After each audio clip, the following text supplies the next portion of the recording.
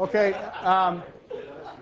this next chapter, chapter 5, in the book, page 64, my turn there, goes over some of the aspects of mowing, which is what you do all the time. This is probably your main job that you're doing on a day-to-day basis.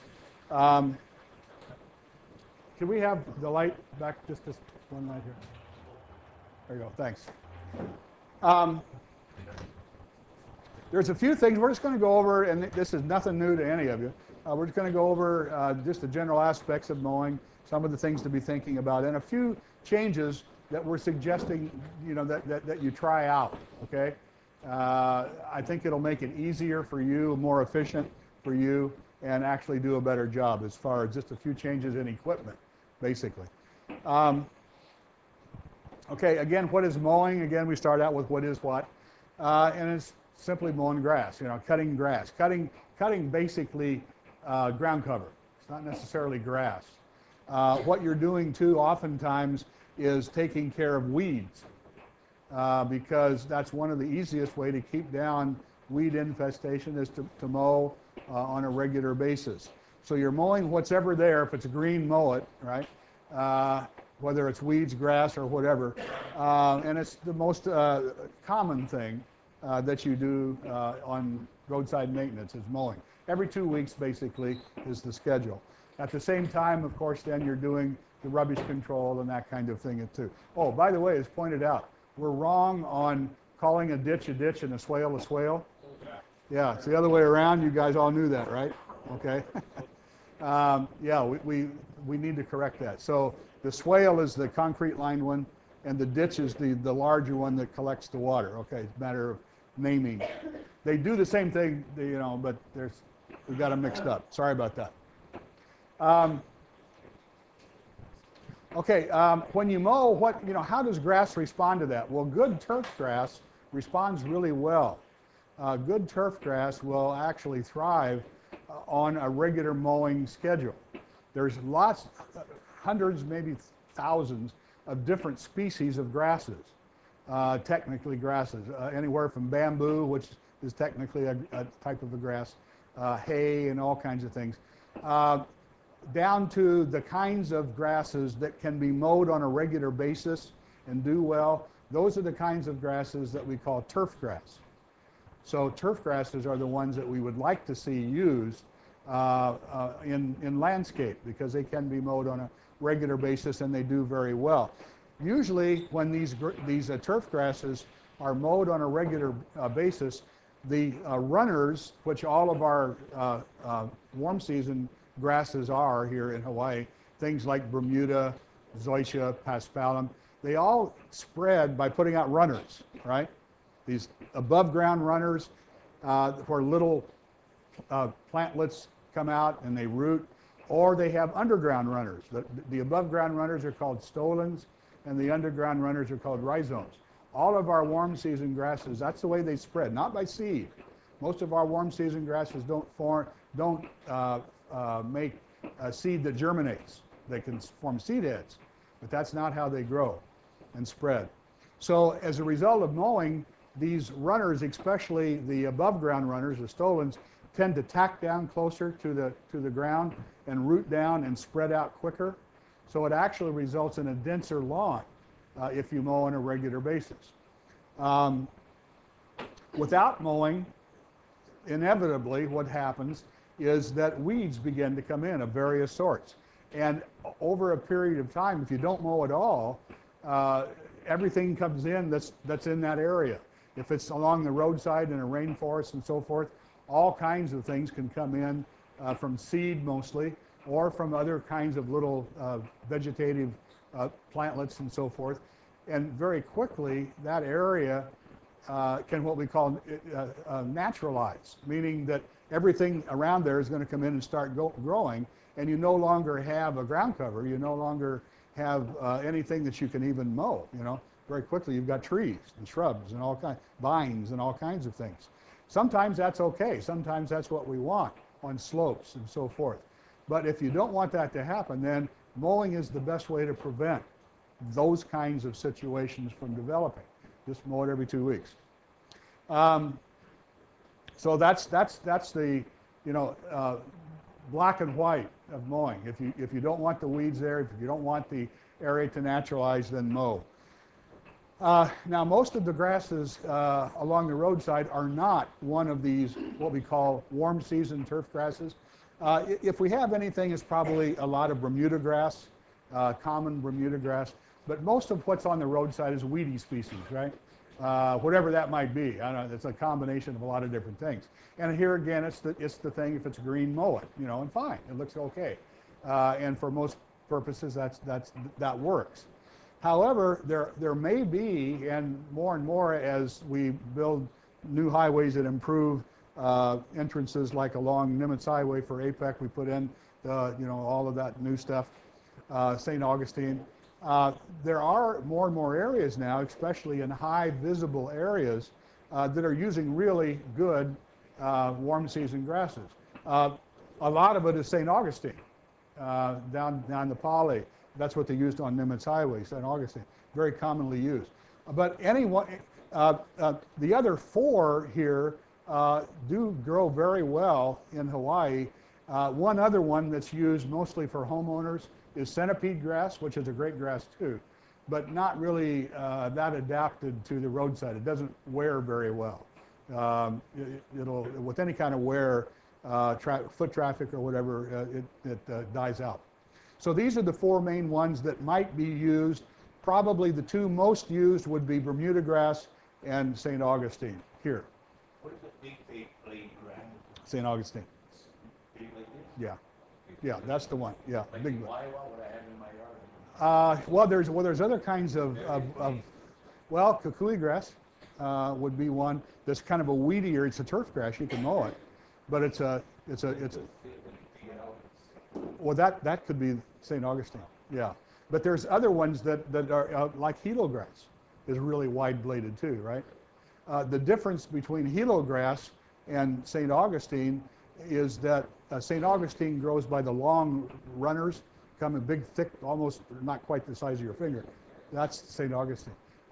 Hilo grass has the big, thick leaves, but it grows more in whorls, you know. So when you mow it, you see these little circles of grass, yeah. Kukui grass is a good grass. It's a good cover grass and would be okay really for roadside, but it's really invasive. It grows everywhere. It grows up over fences and all kinds of things.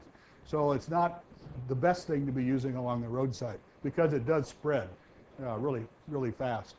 So these are the main ones really for a homeowner, resort, high-end, roadside. These are the ones that would be used, but mostly Bermuda and St. Augustine. So we want to talk, if you do have these or come in contact, if you're home or whatever, you have maybe your private contractors deal with this.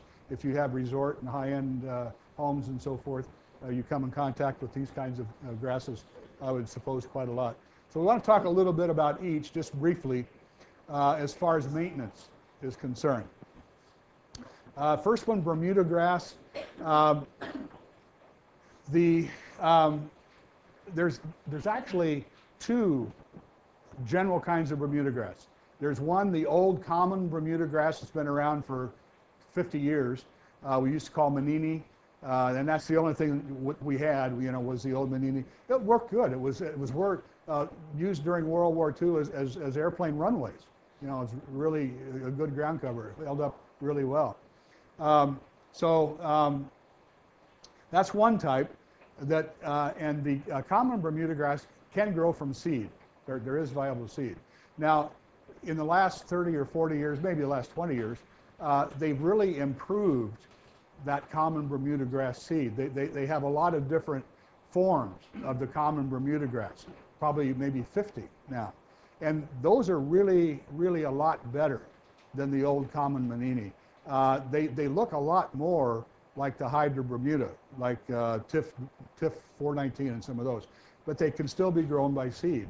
One of the better ones out there now is called Princess X77. There's another one called Blue Muta. There's quite a few out there. So that probably for roadside use would be a really good choice if you're going to be planting kind of a high-end grass. Some of the hybrid types they do form seed heads, but the seed isn't viable, it doesn't sprout.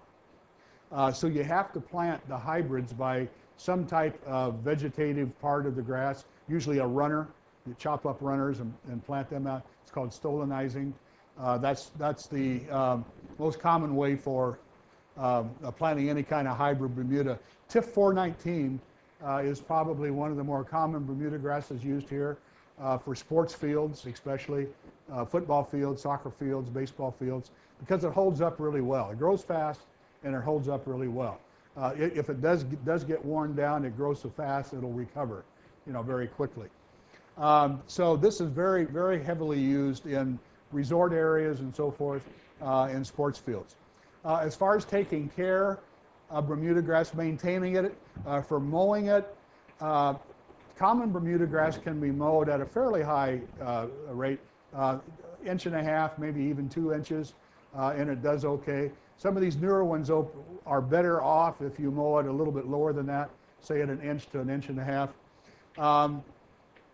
inches. It's better. All of these things are better mowed, not trimmed, but better mowed with a rotary mower or a reel mower, not a weed eater. Some people, can do a fairly good job with a weed eater. I know that, but you can always tell a difference. It's much better for the grass using a mower than a weed eater. Weed eaters tend to break the grass off, and it tends to turn brown. You can see scalp marks and so forth. But there is a place for weed eaters to do that. But with Bermuda and all these other ones, using say even a 21-inch push mower, rotary mower, or self-propelled, is a much better deal if you can use it. Now there are areas that are meant that you can't get to with a mower, like around the edges, bottom of signs and so forth, where trimming is necessary with the weed eater. We'll talk more about that. So mowing at 1.5 inches or so with the common Bermuda. If you're using any of the hybrid Bermudas, it's better to mow them below 1 inch, and you have to use a reel mower for that. Rotary mowers can't be set lower than 1 inch. Some newer ones can go down a little bit, but you really have to have a nice flat surface to do that. So if you're going to be mowing at lower mowing heights, you need to use a reel mower. Golf courses, for example, all of their cuts are using reel mowers, whether it's like this kind, and even the fairways, are cut with reel mowers, because they're cutting that, and most of that's Bermuda, because they're cutting it like a 1/2 inch, 3/4 of an inch.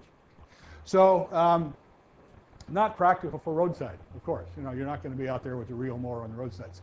So if we're going to use Bermuda, probably a improved common Bermuda. Some of the good things about Bermuda, there's a lot of good weed killers out there that can control weeds, that won't, they're selective herbicides that won't injure the Bermuda grass, both for weedy grasses and for broadleaf grasses. So weeds are really pretty easily controlled. Watering should be done on an infrequent basis, maybe 2 to 3 times a week, but really soak it good every time you water. That's true of any of these grasses. Don't water a little bit every day. Water, really soak it well down. The ideal irrigation cycle should soak the soil down about 12 inches. And then in about 2 or 3 days, there's plenty of water down there, reservoir, for over 2 or 3 days then for that to be used up and not run out. If you water for 5 minutes a day, you're only getting water down maybe that far into the soil, and that's where the roots stay. So you have to water every day or it dries out, right? So deep watering is recommended. One not so good thing about Bermuda is that it does require a lot of fertilizer. In resorts and so forth, if they're using even the slow release nitrogen fertilizers, they're probably fertilizing 4 times a year, quarterly at least. That's the fairways. On the greens, they're much more frequently on the greens. Golf greens are a special thing. That's the most pampered part of the earth is a golf green, because it's made completely out of sand. It's all sand. So don't try to put a golf green in your front yard, unless you want to put about layer 4 feet of sand underneath there. Otherwise, they won't survive. So anyway, lots of fertilizers. Now we said 1 to 2 times a year. That would be on a roadside situation if we do fertilize using regular fertilizers. We talked about fertilizing yesterday. If we can get that really ultra slow stuff, once a year would be fine. One thing, good or bad, it does need full sun. Any shade at all will set any kind of Bermuda back. It thins out. It just doesn't do well in any kind of shade. So full sun all day long is the best for Bermuda. Very excellent foot traffic, and it grows fast, so therefore it's a great kind of ground cover, great kind of turf grass for areas that take a lot of foot, like golf courses and football fields and baseball fields, soccer fields and things like that. So probably if we're going to be using Bermuda on the roadsides in the future more, it would be the improved common seeded type, which have the advantage you can hydromulch, which is a lot more easily planted. A little bit of El Toro actually here on Oahu is being used out toward Pearl City on the slopes right before you get to exit 10.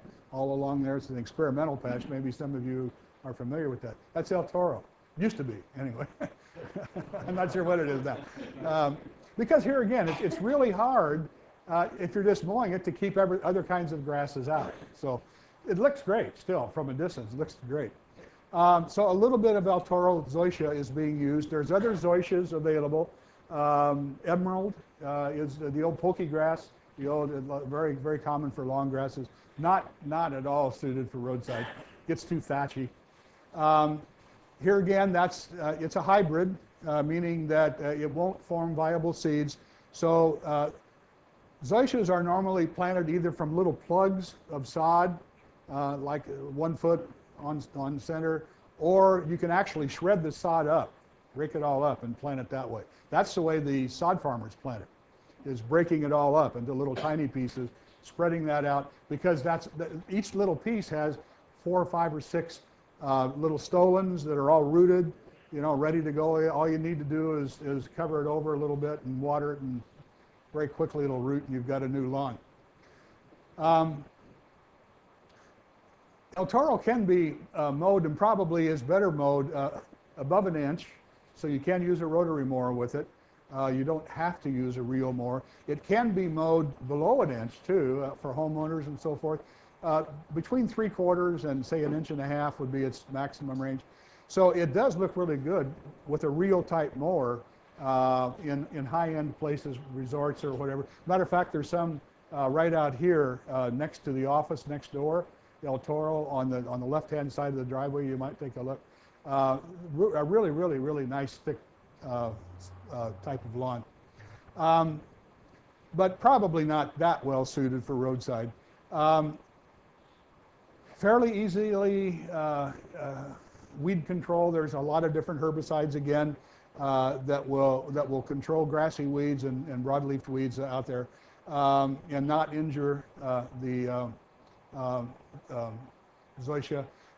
Joe mentioned the other day, actually Roundup at a reduced strength, and not Roundup, Fusilade at a reduced strength will not kill, at least, the zoysia. If you have Bermuda, for example, in zoysia, you can over a period of time treat it with a lesser concentration of Fusilade and set back the Bermuda without killing the zoysia. But be careful, because if you mix it too strong, then it'll kill everything. So normally Fusilade is an example of a grass killer, not broadleaf. Again, watering every twice a week maybe, but watering well each time if there's irrigation there. If there's not irrigation, and it's not really that drought tolerant. Bermuda is pretty drought tolerant. It can go back and go bare and nothing there, and it'll come back from the underground rhizomes eventually. Not zoysia as much, even though it does have the underground runners. It's not as drought tolerant as Bermuda.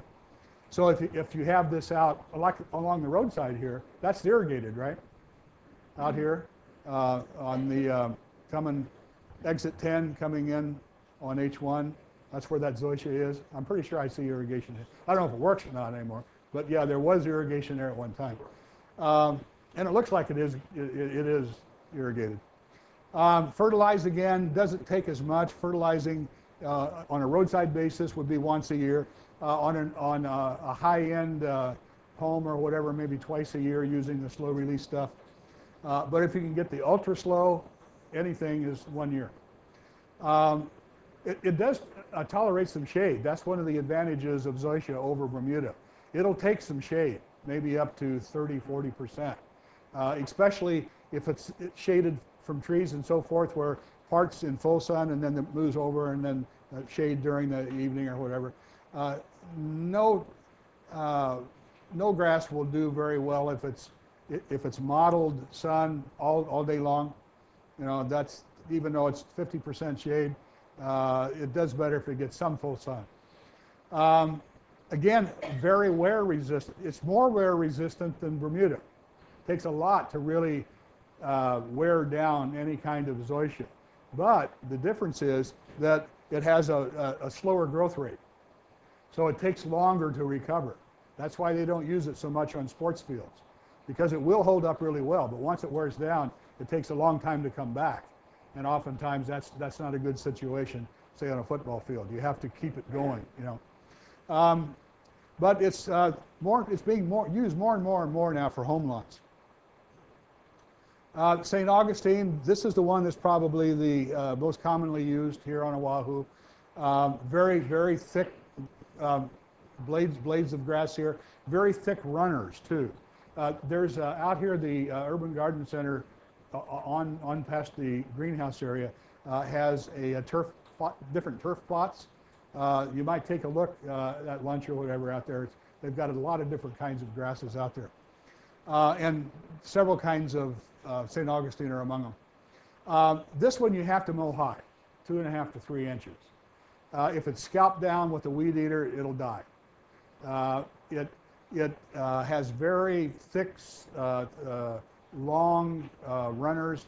The distance between little plantlets on the runners can be, you know, an inch or so. So it's not a very dense grass. But those runners it tends to grow pretty quick. And those runners kind of go over the top of each other, so you can get a thatch that's that thick pretty quickly. So it does form a nice, really dense, thick lawn, and helps to keep weeds out. Weeds oftentimes, once it's established, don't invade. There's St. Augustine right outside the door over here. You can take a look at the break. Nice grass. Weed control, though, is a problem because there's fewer kinds of herbicides, especially grassy weeds, that won't also injure or kill the St. Augustine. Now there's a few more coming out. Up until just recently, they sold the common crabgrass killer. The active ingredient was MSMA, that some of you may be familiar. It's an arsenical. That's been taken off the market. So you can't buy that anymore. Weed hoe was a good example of that. That was MSMA. If you have some, keep it, you know, because it's really still a really good crabgrass type of herbicide. But you can't use it on the wider bladed grasses, because that's what MSMA kills, is the wider bladed grasses. Not necessarily weeds, just wide blade grasses. Fertilizing, again, not much. Once St. Augustine, oftentimes once it gets established, you don't need to fertilize it even once a year. So once a year at the most. Probably this is the best quality of St. Augustine. Very shade tolerant. It's the most shade tolerant of all of the turf grasses. Doesn't take, you know, up to 60% shade. If it gets some full sun during the day and then shaded later in the day. That's why they're using it on the medians coming down the poly, for example. The favorite combination is Naupaka hedge, St. Augustine grass, and then either a monkey pot or shower trees above. You've seen they're using that combination quite a lot. And the reason they're using St. Augustine is because of the shade situation caused by the trees. If they put Bermuda in there, that wouldn't last at all. All the shade, even from the hedges, this wouldn't survive. But the way it's in some of these areas, the way the St. Augustine is being mowed too low, it's pretty much gone and it's all weeds now. So here is a good example where a weed eater is not the thing to use. Just a regular 21-inch rotary mower, a good mulching rotary mower, and just a few passes on most of these medians up and back would be enough. You know, one person could do it rather than 3 or 4 people with a weed eater. Another advantage of that is you don't have to stop traffic. You don't have to cone off traffic, because using the weed eaters, oftentimes you're throwing the rubbish out. You have to cone off both sides. You know, you wouldn't need to do that necessarily if you're using a rotary mower. We'll talk more about that. This one needs more water. This one doesn't have deep roots. It doesn't have underground runners, rhizomes. So it needs to be watered a little bit more consistently. But again, every time you water it deep. But it may need to be watered a little bit more often. One of the disadvantages, we'll talk about thatch. If you have this, and we can see it out here, the thatch, which is the underlying brown part of the grass, really does build up very thick. And there are problems when that happens, mostly with mowing. But with other things too, we'll talk about later. There is a bug that is common, chinch bug, that attacks St. Augustine. It's a tiny little fly that sucks the juice, kind of like aphids, that sucks the juices out of the leaves, and whole areas can just turn brown. And that's chinch bug. Pretty easily controlled, but it's a fairly common problem with St. Augustine. The other one that's being used a lot now is seashore paspalum. There's other newer paspalums. There's sea isle and a few other newer kinds of paspalums, but seashore's been out for, I don't know, over 10 years now. Really good grass. It's a very thick, thin-bladed grass, thinner, not quite as thin as Bermuda, but thinner than zoysia. It is, again, not viable seeds. These are seed heads right here. Yeah. Yeah, actually, all of these will form those seed heads. Yeah, but they don't form viable seed. So this is so they're planted from stolons, runners again, just like Bermuda would be, fairly easily done.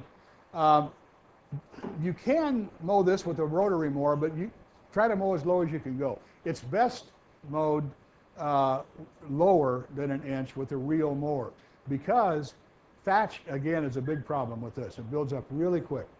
And the lower you mow, the more time it takes to build up that thatch. So if it's for a road, this is probably not the best selection for roadside. It's too high maintenance. There's not that many herbicides available, again.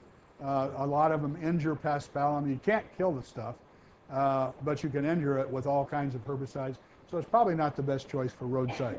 Again, deep watering is the best. Fertilize, you don't have to fertilize it much, not nearly as much as Bermuda.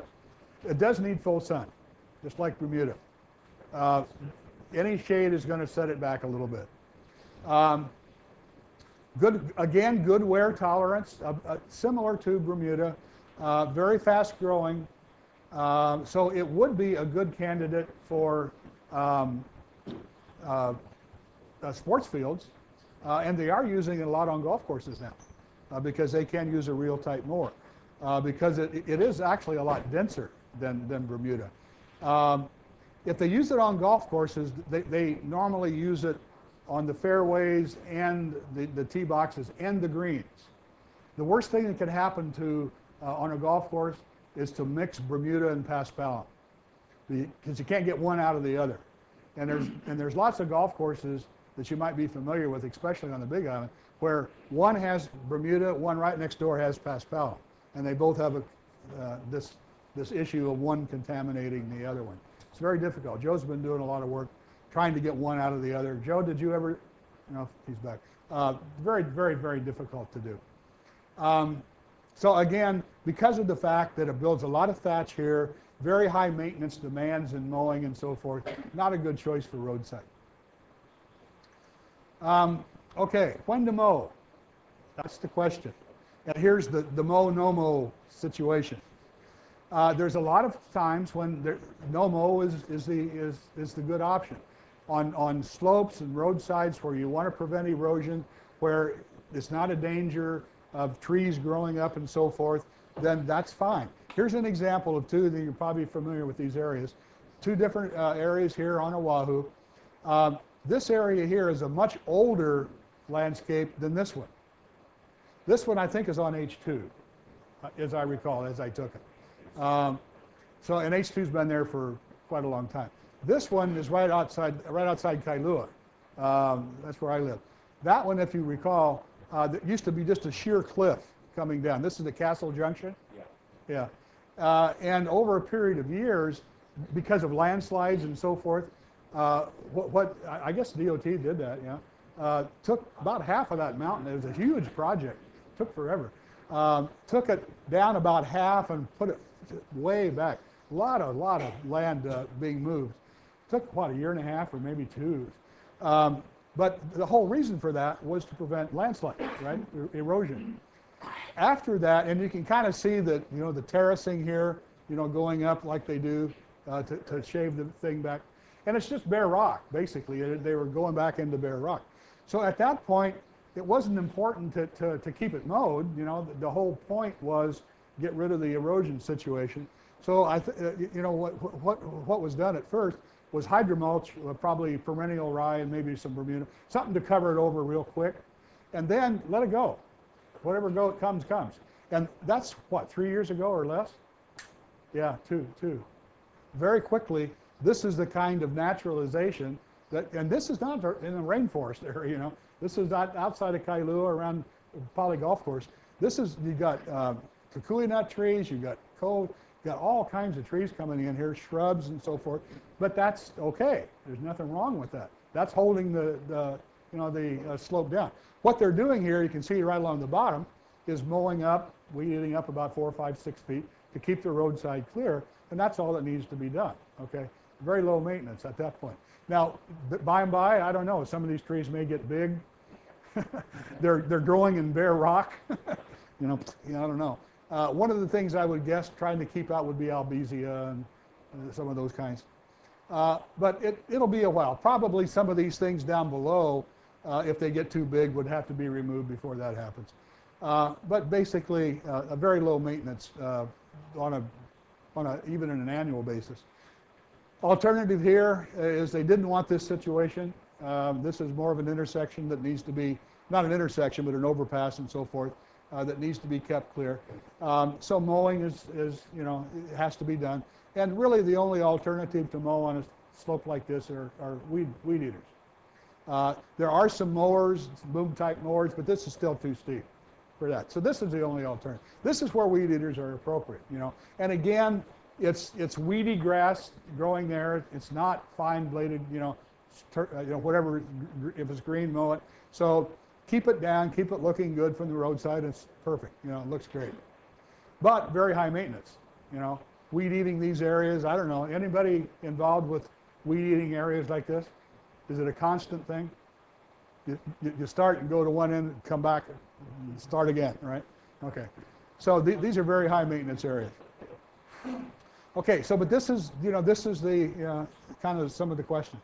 Now, down the line, DOT is trying to develop other kinds of ground covers, like peely grass and some of the other ground covers that would fit that no-mow situation out in rural areas where you really don't have to mow. As long as the grass doesn't get up, more than this and become a hazard, safety hazard for vision, then that's good. That's fine. Nothing wrong with that. So they're trying to get more and more ground cover types. And that would help, but it's not going to completely prevent this naturalization thing. Still, things can come in, even into a peely grass cover. And then you've got trouble, because you ever been to a peely grass sand? Oh, man. You can't get through it. It's like fountain grass, sawgrass, but it's got these little needle-like things going through there. You don't want to go into that. You don't want to even mow in there. You don't want to be there. So if you get eventual contamination with, say, albizia or whatever that needs to be taken out, then it could be a problem. Okay, the best mowing height ranges. This is for the pure turf grass. This is again in your book, around page 65 or 6 or something like that. These are the recommended mowing heights for any of the common warm season grasses. Common Bermuda, 1.5 to 2. St. Augustine, really 2 would be pretty low. 2.5 maybe to 3.5 would be something better. No more than 2, no lower than 2. El Toro and so forth, these are the recommended heights. Down in here, you don't want to be dealing with these on the roadside because you need a reel mower. Yeah, so that's resort type things. Here again, this is in the book. The mowing height for the mixed types of grasses that are common along the roadside, they're not a pure species. They may be more Bermuda than anything else, but a combination of Bermuda and Hilo and all kinds of buffalo grass and all kinds of things. So the standard mowing height for most of these will be around 2 inches. Yeah, is that? Do you use anything higher than that? Yeah. So riding mowers and so forth, which basically is all you're using is riding mowers and weed eaters, right? Your mowing height would be normally set at around 2 inches. Now there may be cases out in areas where you only have to mow a couple of times a year for fire and so forth, where you may be mowing at 6 inches or so, just to mow it down and get it down, prevent the fire. Are there any places on Oahu like that? Waianae side or any places where you need to mow maybe just once a year, just to get it down during fire? Okay. I know Maui has some of those. This is, and this would, even if you had some of these, like Bermuda grass, that still is within the range for Bermuda grass. It works fine. So normal mowing heights around 2 inches. Mowing standards, we talked about this, the different divisions of urban and so forth, high visibility and so forth. Again, the minimum and the maximum heights are this is in your book. Starting from very high visibility, this is like mowing standard A, 1.5 to 3 inches. This is basically what you're doing a lot of, right? But medians and so forth, 2 to 4.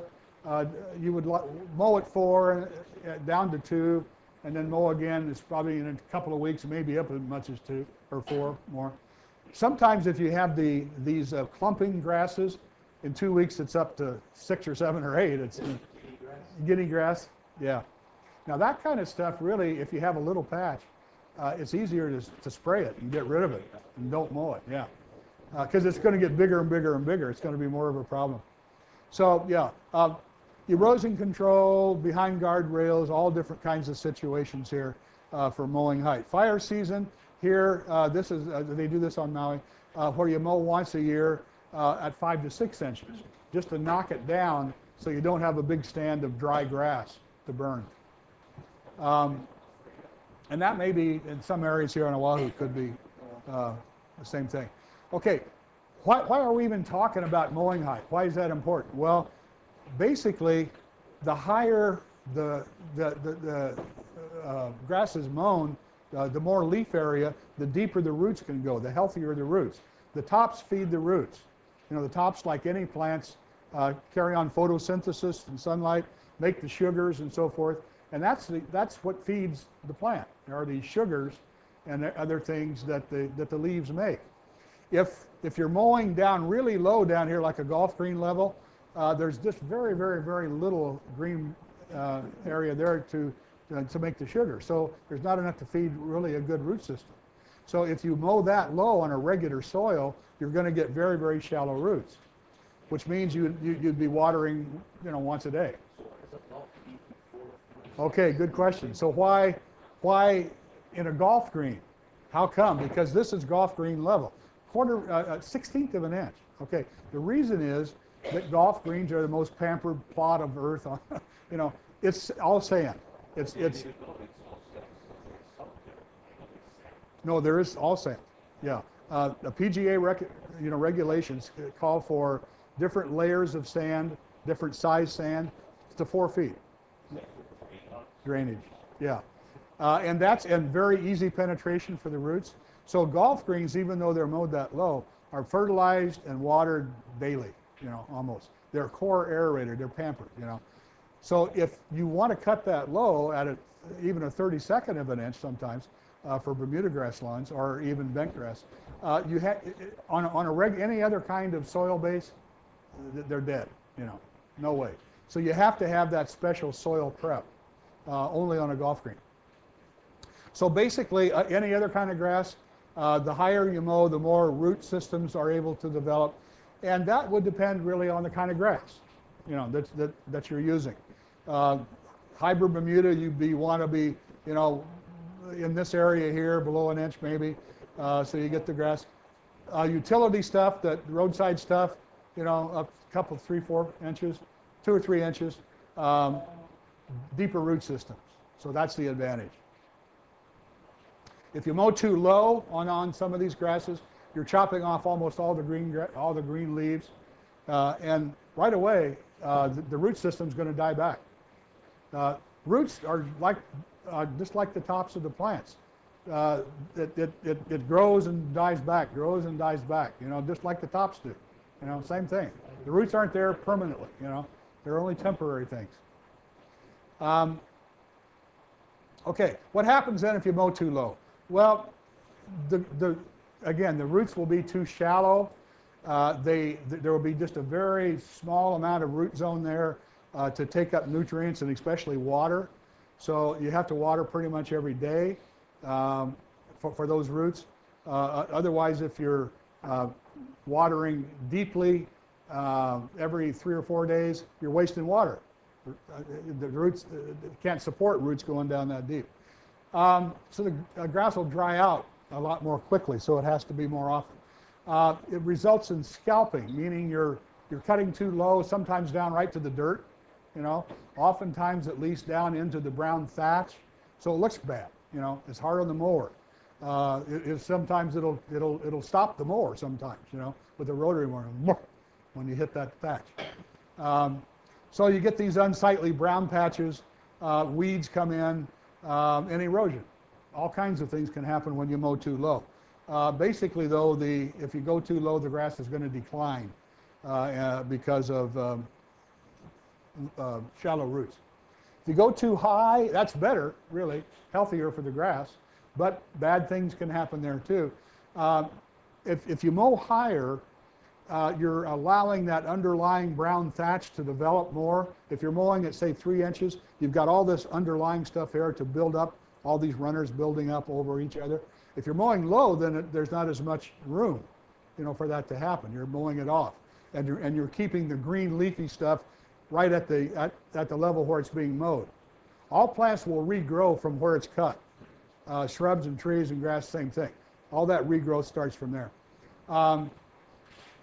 So if you get too much of this brown spongy thatch, the first thing you'll see is everything is real, like walking on a real thick carpet. You can leave footprints behind even. The problem with that is that the mower is going to sink in. The wheels are going to sink in, and if you have it set at 2 inches, the wheels sink down. You're really mowing at 1 inch because that's your mower is sinking down. It's not on the firm ground. So scalping is the first thing you're going to see. Localized dry spots, areas are brown for no particular reason, can be caused by thatch. What happens there, the water is being soaked up by the thatch and not getting down to the roots. Dries out and the roots, it's just like not watering that area. Fairly common with Bermuda grass. You can get these localized dry spots.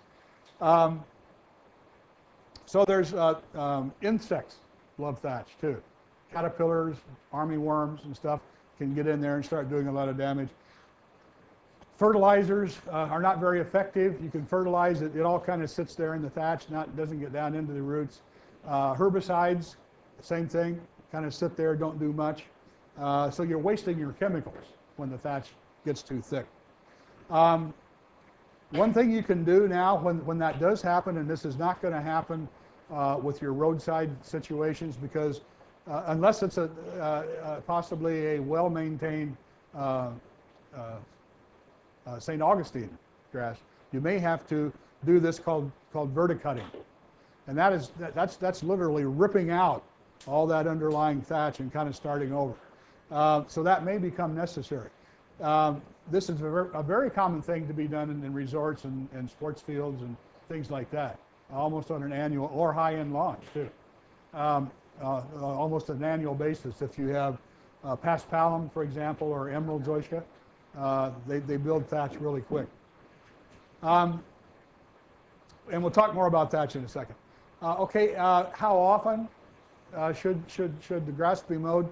Well, the ideal situation is to follow the 1/3 rule, which is kind of like the pruning. You know, never remove more than 1/3 of the green part of the grass. So, for example, if you're mowing at 2 inches here, you can mow when 1 inch more grows up above that. You mow back to 2 inches, let it grow to 3, mow back at 2. So you constantly keep it at that level. That's the ideal situation. That means that the schedule isn't, you can't do it every week or every 2 weeks or every 3. You have to do it depending on how fast the grass grows and how low it's mowed. That's why golf greens have to be mowed every 2 or 3 days. They mow at 1/16 of an inch. They have to mow, if they follow this rule, they have to mow again when it grows, what, 1/32 of an inch, to keep that, to keep that same thing. So they have to do it more often. And the reason for that, of course, a golf green, you're not going to be able to putt much if you have grass that is too high. So there's a reason for it. If you can get away with this, it's fine. Normally, on a commercial basis, it's not very practical. So normally you set up a schedule that you're mowing within a time frame where the grass doesn't grow too much, but it has plenty of time to grow back to replenish what was cut before. And every 2 weeks works great. Every 2 weeks, even for home lawns, is a pretty good schedule to follow. A lot of home lawns and resorts are more often than that because they want to keep it down lower. Golf courses, even the fairways, again, are probably cut more often than every 2. But for roadside, this is their normal schedule, right? Every 2, as much as possible, barring rain and so forth, 2 to 3. And that works fine. That stays within the limits for mowing any kind of grass.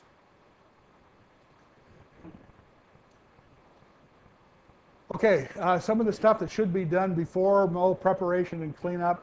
Again, a lot of this is with the debris, the rubbish removal, that kind of thing. Make sure you get rid of all that before, even in the medians, the ditches, the swales, and so forth. Always at the end of your job, make sure that you're blowing any clippings and stuff back into the median or the roadside, not onto the road. There are some payment deductions for private contractors for failure to do this. But the main thing is to make sure the roadway is clean and safe during and after mowing. Sometimes it's not a good idea to mow basically when it's too wet. You don't want heavy equipment in like a riding mower. That might be a good time to do some trimming with weed eaters and that kind of thing. But if it's too wet, there's 2 things. First of all, it can be dangerous to the operator if you're on some kind of a slope. It's slippery. Another thing is if it's really wet, you're going to be leaving ruts and so forth that may or may not recover very, very quickly. It's all muddy. It looks worse after you mow than before. So definitely stay out of the area then.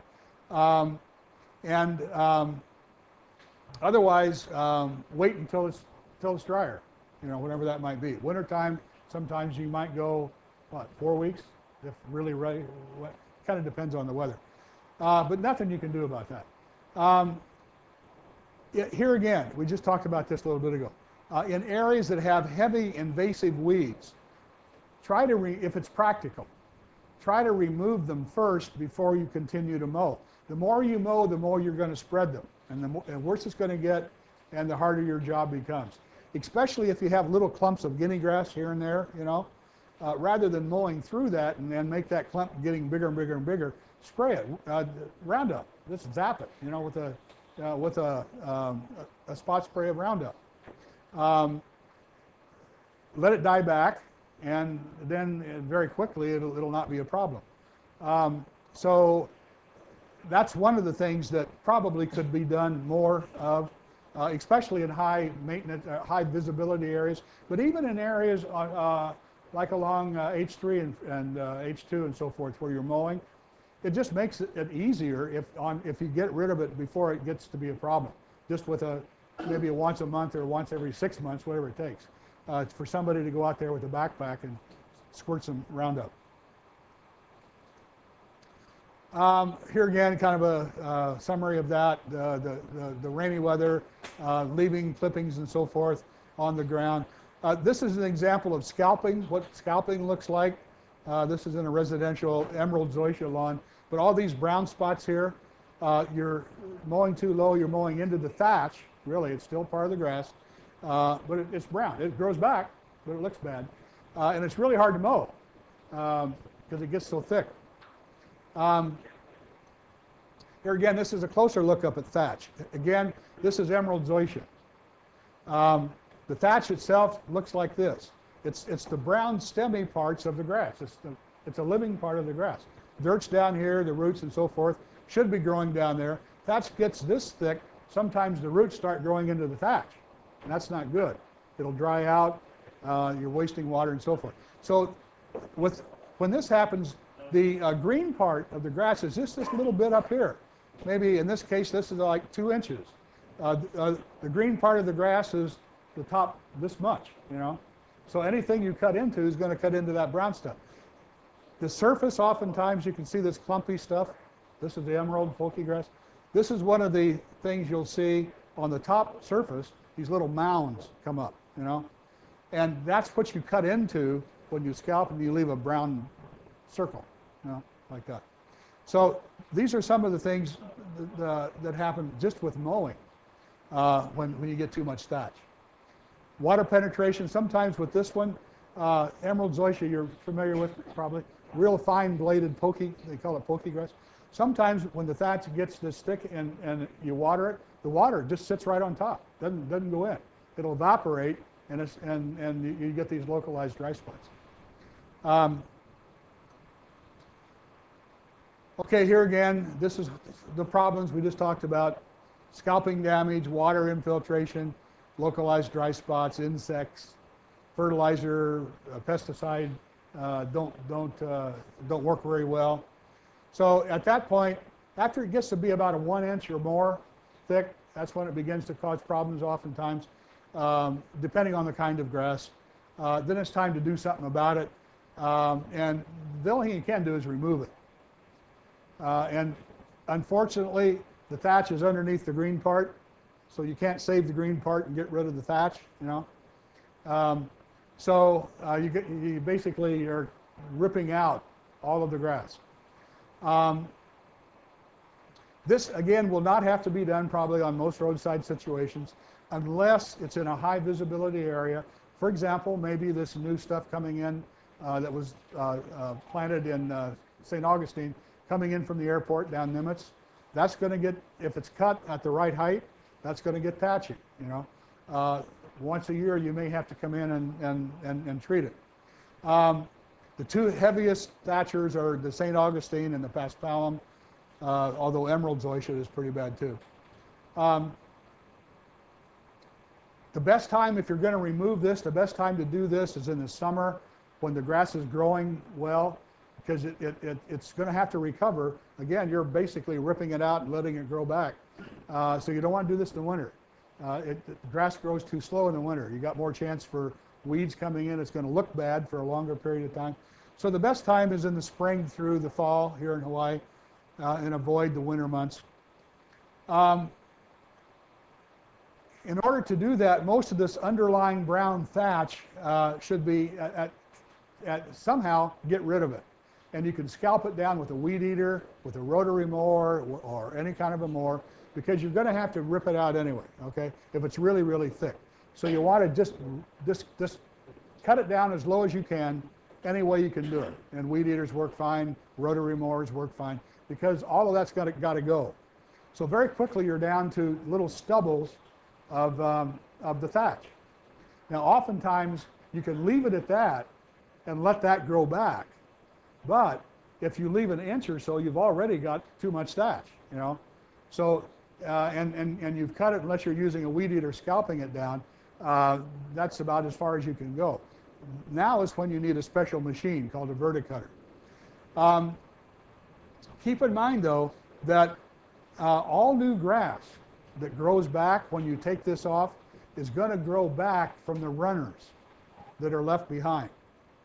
So if you scalp it all the way down to the dirt and there's no above ground runners, if that grass doesn't form underground runners, then you're not going to have anything to grow back from. You're going to not get anything to grow back, or very, very slowly. The only grass like that that would need to be verticut is St. Augustine. So with St. Augustine, you don't want to take it all the way down to the dirt and leave nothing behind. With seashore paspalum and with Bermuda grass, you can take it right down to the dirt, because there's lots of underground runners, and all the new growth is going to come from that. So you don't have to restolonize, you don't have to reseed. It's all going to come from what's already there. Here's an example of commercial operation where they had St. Augustine, and this is in a raised beds. This is on the 5th floor of Yacht Harbor Towers, all raised bed, pool deck stuff, you know, artificial kind of a situation. But they had St. Augustine. It was really doing well. But the thatch was like literally like this. So they couldn't mow it anymore. They were having to weed eat it, and it looked terrible. So the first thing that we did here is to just take a regular rotary mower and mow it down, scalp it down as far as you can go, then follow up with a weed eater and take it down some more. Now, with St. Augustine, you know, those big fat runners, there's a lot, layer after layer after layer, okay? Even with a weed eater, you can't get everything down to a point where you have just enough left to grow. So in this case, then, you're going to use a machine like this called a verticutter that has blades like a flail mower that operate this way, free swinging blades that'll swing down and actually go down to dirt level and just kind of rip out what's left.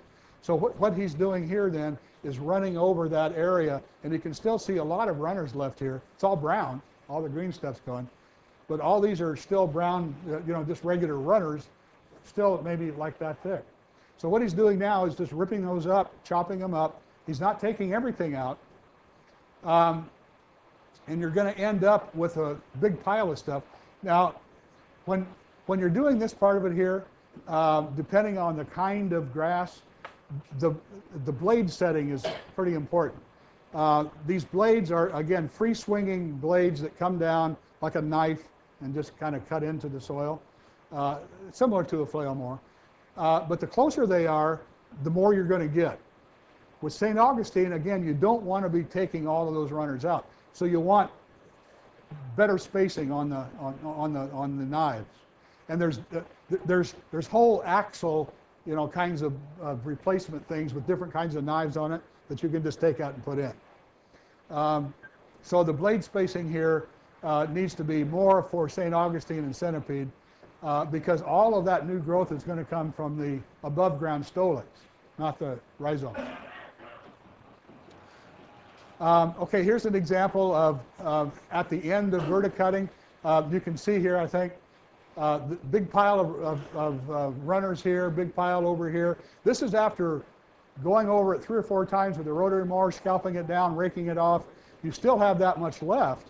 And at the end, you have still here, this is St. Augustine, you have this kind of a single layer of runners here. And they look dead. There's no green left on them, but they're all still rooted. They're all rooted, and they all have little buds on them where the grass is going to grow up again. Very quickly, the grass will begin to grow from these runners. And you treat it just like a newly planted lawn. keep it watered. You don't really have to top dress it, just keep it watered well. Um, these runners here, that's good material for planting a new lawn, for another lawn. That's how they plant a St. Augustine lawn, these runners. So the ideal situation, if you're a contractor, get some place that needs to be verticut, and the next day you've got another place that needs to be planted. You take it from where to there, and you've got free planting material. You can throw dirt on it, but you don't need to, because it's already rooted. Just right there, yeah. Because all these little runners here, they're still rooted. Over here, no, over here. Oh yeah, when you plant it, yeah. Take those out, spread them out, and hydromulch it with something. Yeah, you can use hydromulch. Usually that's what they use now, or you can use compost or dirt. You know, you don't want to cover it too much.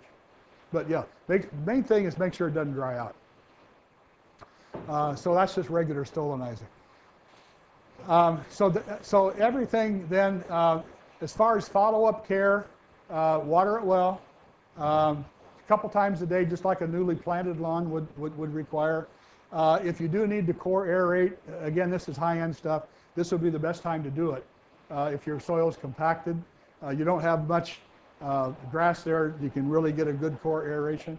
And then if you need fertilizing and all that kind of stuff, be a good time to do that. Pre-emergent, not a bad idea, because you are going to have some downtime, kind of depending on how fast the grass grows. Here, though, is this same area. This was done in the wintertime, which is not the best time to do it, but they wanted to do it then. This is at the end of mowing it down, getting the weed eater, even before it was verticut. 6 weeks later. Yeah, real nice. Nice, thin lawn, you know, beautiful. Actually, this is after 6 weeks. After about 4 weeks, we started to mow. This has been mowed twice already. Mow once a week. Pardon? Depending upon how well it's fertilized and watered, and how fast it grows. 3 things you don't want to be doing with this. You don't want to water it too much or fertilize it, because it's going to grow fast, right? And you want to keep it cut down toward the lower end of the mowing height, because the higher you mow, the more room it's going to get for the thatch to start building, yeah? So with this, with St. Augustine, you always find yourself raising the mowing height a little bit, time to time. And once it gets to this thick, then you do this all over. So you probably end up doing this once a year, once every 2 years. Yeah. This is called verticutting. This is more for high-end, you know, work. And you do need that special verticutter. Okay, a little bit more about mowing here. All the different pieces of equipment, you guys all are familiar with this. Do you use, on Oahu, do you use flail mowers or rotary? Both. Both? Okay. Riding mowers can be, you know, both types. You might be, have any boom type mowers where you can mow in slopes? Yeah. So you guys are all familiar with this. We'd like to see more use of this. Walk behind rotary mowers rather than weed eaters in areas that you can do that in. It's actually a lot quicker, a lot more efficient. Okay. Oh, yeah. But no place else, right?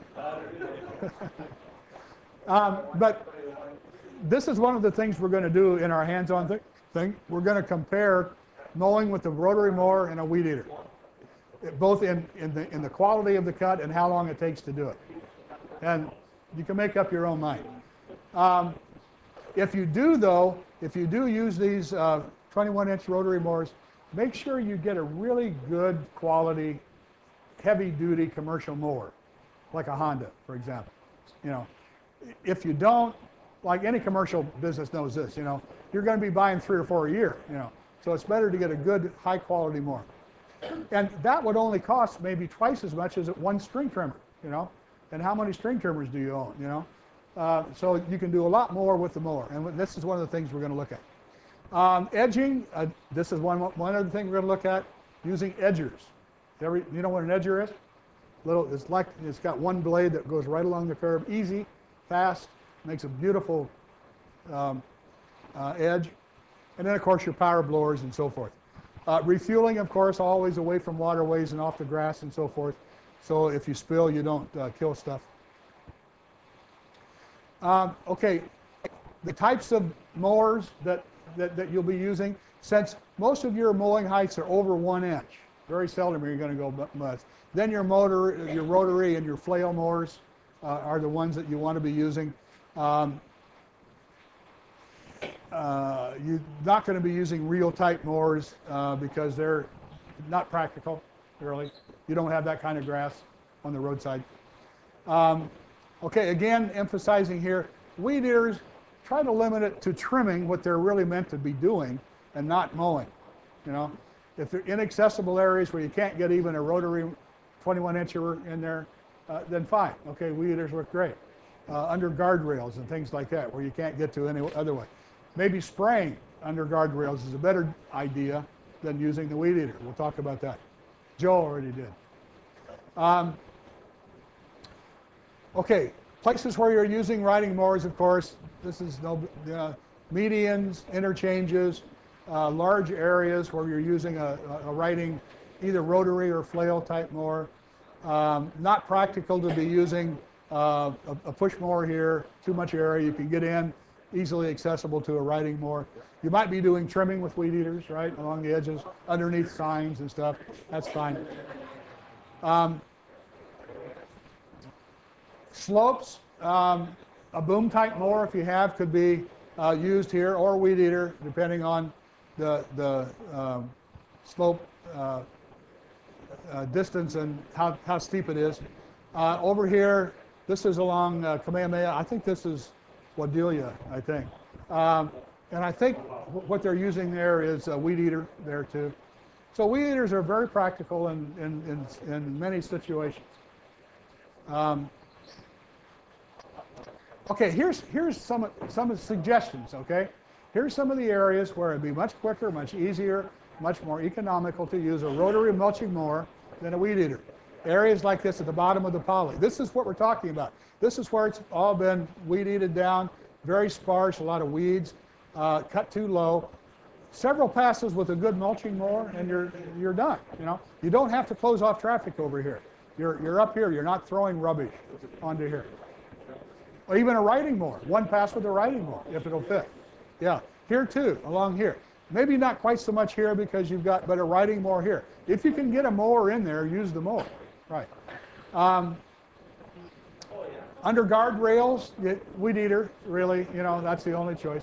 But it's for trimming, okay?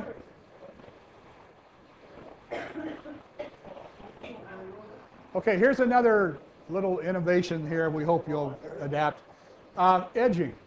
In high visibility areas, if there's a curb here, along the inside of the curb, rather than whacking it up with a weed eater that takes a while too, and it's throwing all kinds of rubbish out and rocks and stuff, use an edger. An edger is built for exactly that purpose. Here, for example, here's a nice, nicely edged area here. But you can see here, it's also been scalped back with a weed eater. This is what we'd like to see here, a nice clean edge, which is probably done with a weed eater turned up like this, you know, which works, but it throws stuff all over and it's not as quick, or does a nice job. So these are areas where we would like to see an edger being used. Yeah. Yeah. Exactly. Yeah. Exactly, and that's what weed whackers are for. Yeah. But the point is, okay, see how they scalp it down here? They're mowing like this, right down. Keep the string level and cut it the same height, so you can't tell it's been weed eated. Yeah, yeah. Okay, and so, huh? Right here. The other side. Yeah, the edge here can be edged.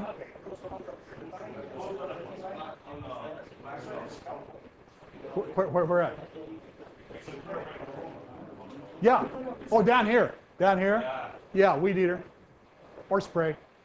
Yeah, that's where you do have to use it. Yeah. And probably weed eater there is probably it. Um,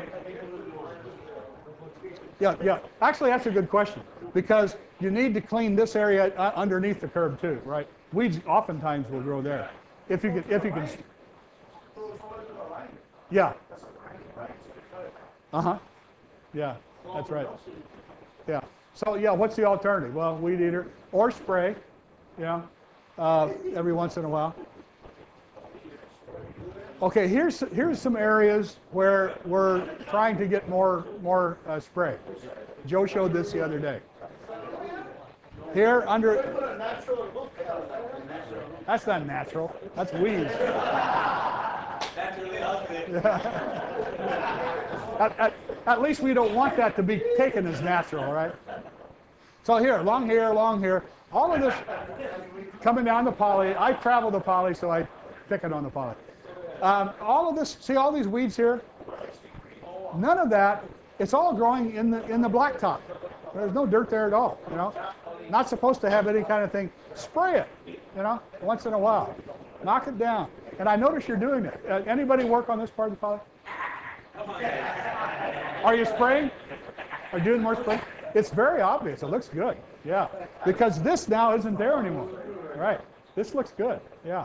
And I'm noticing more and more spraying going on. Did you do that during the day or night or what? Daytime? No complaints? You do have complaints? Nobody complained? Okay. Okay, but this, how often do you think you're going to have to do this? Not every 2 weeks, right? Yeah, every other month. And you don't have to weed eat now, right? Okay, that's true. Yeah, that's true. Yeah, maybe a little bit more in the wintertime. Yeah, but this is a good alternative. Yeah, and I was just noticing coming down the poly the other day, all these are gone, and I didn't notice any weed eating going on. You just sprayed them. Yeah. So more of this, I think, is. And Joe was talking about you can do it from. How do you do that? A backpack walk or truck or? Truck? Okay. Okay, very quick. We've already covered this on safety, visibility. Make sure that you and your mower are visible, wearing all the right PPE. Direction, if you can, mow in the direction of traffic. Sometimes you can't do that, especially if you have a side discharge rotary mower. We were talking the other day. You don't want to be throwing things out into traffic, right? So sometimes you have to mow with your back to traffic because of that. Flail mowers, do they throw more out front or what? Side too? Okay. But you don't want to be discharging anything out into traffic. But as much as you can, move in the direction of, if you're weed eating and stuff too, move so that you can see oncoming traffic. You know, you can get out of the way. You know, that's just for your own safety. And then throw any discharge, throw into, not into the traffic, but into the roadside. Equipment again, all these kinds of things, rotating lights, flashers, flags, all kinds of cones and things. That's all OSHA stuff. And that's only for your safety. Only for you. That's for you to be safe on the roadside. Warning signs here again, all these things. Make sure your signs are moving with you. Again, I don't want to pick on poly guys, but sometimes when you're weed eating down the medians from the tunnel all the way down into Kailua, it's coned off all the way down, you know, and that's regulation, I suppose. You have to, all the curves and stuff, you know, but try to move as much as you can so you don't back up traffic, you know, as little as possible, right? But sometimes you can't do that. Okay, so these are all safety things. Slopes, mowing on slopes, you do have some side-mounted boom-type mowers that you can use, not on a wet surface, but on other surfaces. If you do that, make sure the boom is on the uphill side and you have a roll bar, so you're balanced. You don't want the boom down here, you know. You're going to go that way. So make sure you're mowing again in the right direction with all the protection. If you can't do that, then handheld operation, weed eaters. Have you ever used those hover mowers? They use them on golf. Those are kind of neat. I don't know why they don't use it. You know what I mean? Yeah. They just kind of come up off the ground. They kind of ride on air. It's like a glorified weed eater. They use them on golf courses around sand traps because they can't get down in there. I've seen, not here, but I've seen slopes being mowed like that where they put it on to get it going and put it on a rope and just let it go down the hill. Yeah. Cool. Yeah. But I don't know of anybody that does that here. Okay, here on Oahu, we're already doing this a lot. We'd like to see, where it's appropriate in inner city areas, more mulching around trees. It's a good way to get rid of wood chips. You don't have to, tippage now is getting pretty expensive for landfill. Twice a year maybe, replenish it with no more than 2 or 3 inches of wood chips around the base of the trees. Make sure that you don't put the wood chips right up against the base of the tree. You know what happens when that happens? When it rots. Yeah, the tree rots, the bark rots. So make sure that it's away. But this makes a good guard for mowing and so forth. You don't have to weed whack. Exactly, yeah. And if you do have to weed, you can spot spray. Yeah. And weeds oftentimes don't come in here. Don't use compost. Use wood chips. Compost, 2 things about compost, or grass clippings. Once they dry out, they actually repel water. Water kind of rolls off. So the underside of the tree is going to stay dry. And also weeds love to germinate and that kind of stuff. Yeah. So wood chips are the best. Good sized wood chips, you know, not little ones. Okay, edging and weeding. That's the last thing we want to cover. What is edging? Edging is making an even vertical cut this way along the sidewalk, a nice thin, not 1 inch wide trench like you can do with a weed eater. A very thin, narrow, not so deep edge to either the curb or the sidewalk. In most of your cases, it'll be on the curb, not the sidewalk side. And using an edger, this is a tool designed only for that purpose. That's the only thing that piece of equipment is used for. It's a power edger, very similar to a weed eater, same power unit and so forth, except it's a knife that rotates, one single knife that rotates this way. It'll cut about 1 inch thick, as wide as the blade. That's as wide as it's going to cut. And you can actually use the blade up against the curb as a guide. And as you're doing this, you should hear that blade scraping a little, not clunking, but scraping up against the curb. And you know that you're right up on it. It actually helps to sharpen the blade too. So you're using, yeah. And there's a little roller on there. So it goes real quick, a lot, and you'll see, a lot quicker. Okay, here's what the edger looks like here.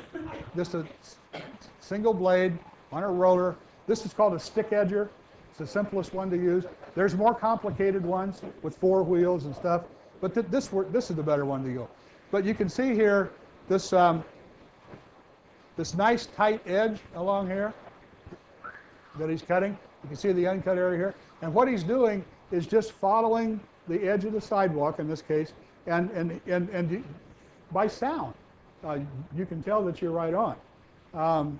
And feel, you can kind of tell. If you tend to drift off to the right, you're going to make a gouge, that sound is actually what's guiding you, and it's very, very fast. I'll challenge anybody to a race. Edging, and I get the edger, okay? Okay, and here again, this is a urban area. A nice edge like this can be cut. Okay, what's trimming? Well, that's the weed eater. And trimming is this way, horizontal. And it's meant to be used only in areas that can't be mowed, underneath signs, underneath roadside signs, trees, and so forth. Any area that a lawnmower can't go, then a weed eater is fine. But if you're doing that, these are some of the, okay, here's what it's meant for, really. Trimming around the trees where the mower can't get into along here, along the edge where maybe a mower can't get into. Notice here there's a little bit of a scalped area where they've actually taken the grass away so they don't bark up against the tree. It's not mulched, but at least it's edged there. And they did that with an edger. They cut it around with an edger. And this area here, over here on this side, you know, he can do that with an edger. Real nice line. This is improper use of a weed eater. It works. A lot of people do it. But what happens? Well, where does all the debris go? Bam, bam, bam, right at you, right? Yeah, right at your face. Or it's going to be thrown out into the sidewalk, rocks, so forth. Not a safe thing to do. And it doesn't do as good a job as an edger, and not as quick. Oftentimes you'll see edging like this, where it's up against, rather than going vertical, you're just kind of whacking it back off the sidewalk, or it goes this way, where you're scalping it back off. It doesn't look good, and you're scalping the grass. You're actually getting weeds coming in because it's bare dirt.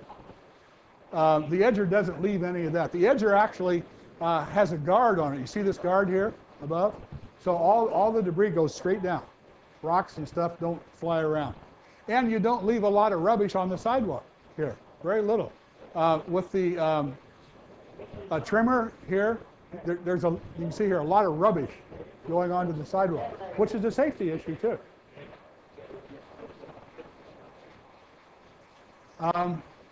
Okay. Where are we asking that you use edging to trim? High visibility urban areas, you know. But actually, if you're going to trim and there's a curb there and you're going to trim it, why not use an edger? It's quicker. It's better. Even in rural areas, you know. If there's a curb that you have to edge once in a while, an edger is a lot quicker. You only need one of them. You don't need 10, you know. One per crew, you know. Okay, so that's basically what we're talking about. Okay, here's the difference between edging and trimming. One thing on a weed whacker, and you're probably aware of this. There's curved shaft and straight shaft, right? This is the commercial version, straight shaft, right? This is for homeowner stuff. This one too, oftentimes you can change the heads from various kinds of things, you know. So this is a commercial type. They turn in different ways, right? This one goes counterclockwise to the left, right? This one goes this way, okay?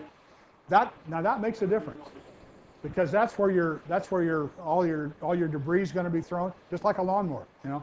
You all know that the weed whacker throws it out to the left, rocks, grass, whatever, okay? So in order to not throw rubbish out here, this is along Altamont Boulevard, out into traffic, weed eat so that you're moving in a direction where it's being thrown to the left, all over here. That reduces cleanup. All your rubbish is, not all, but all your rubbish is going in, and you're eliminating throwing rocks and stuff out. That's the main thing, safety. So on the roadside, same thing. Move in the direction that you're throwing it in and not out. And the main thing there is safety there, because weed eaters can pick up rocks and throw them just like mowers can, even more so, yeah? There's probably more broken windows from weed eaters than mowers, I would guess. So it's a safety thing. Okay, so that's the main thing to realize. Also, some of the things about the straight shaft, rotating clockwise, keeping it pointed in, but use the left side of the string as your leading cutting path. So as you're cutting, move to the left rather than to the right if you can. Now, oftentimes you're going back and forth, right? But if you're just going around a small area here, you're moving in one direction. If you're doing it so that the cutting edge is to your left, you get a much better cut, a much more even cut. If you go the other way around and try to go to the right, it'll catch often, because the string's going on opposite. It'll catch in the scalp. So you get a much easier cut if you're cutting with the leading edge to the left. And be aware that that's the direction that the rubbish is going to. Okay, all the stuff opposite here for these here. Okay. Another thing with the weed eaters, don't scalp. You know, you don't have to go down, it's not meant to go down to the dirt. Yeah. Use your weed eater to trim at the same as the mowing height of the mower. That way you can't tell, you know, if it's weed eated or mowed. And you don't get that scalp look, you don't get the erosion and all that. So use the same mowing height.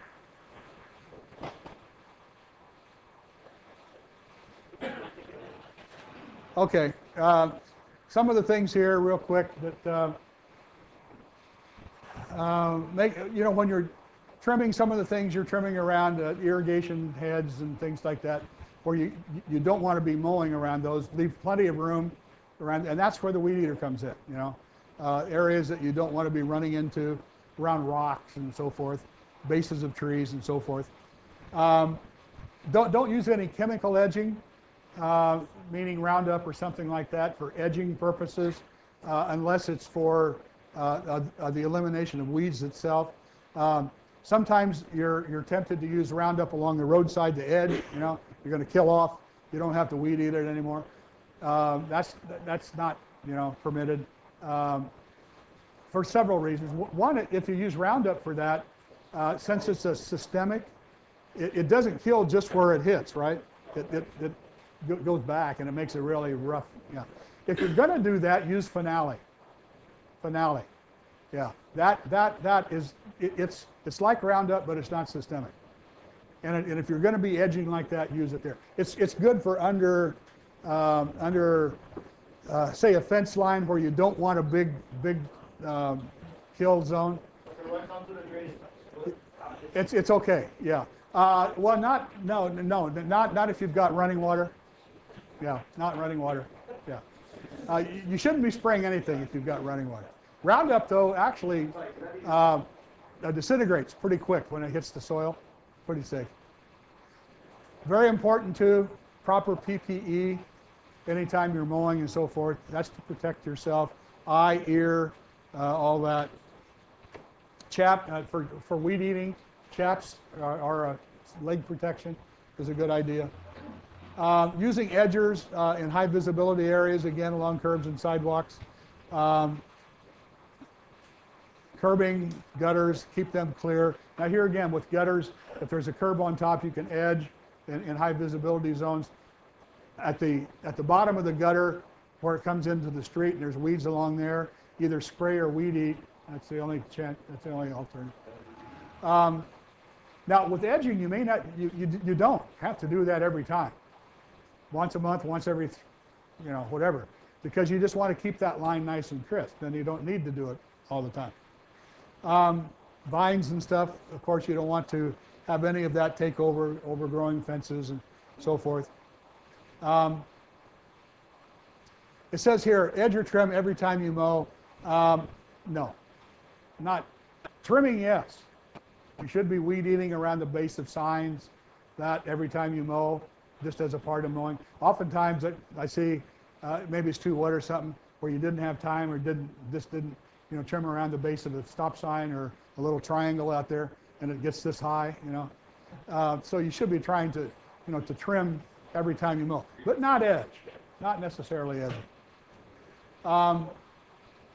Keep away from the base of trees.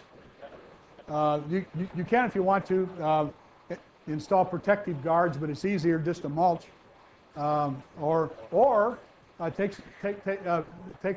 make a Roundup kill around the base. Just don't spray the tree, but you can keep it free just with Roundup as well too. Not in urban areas, but in rural areas.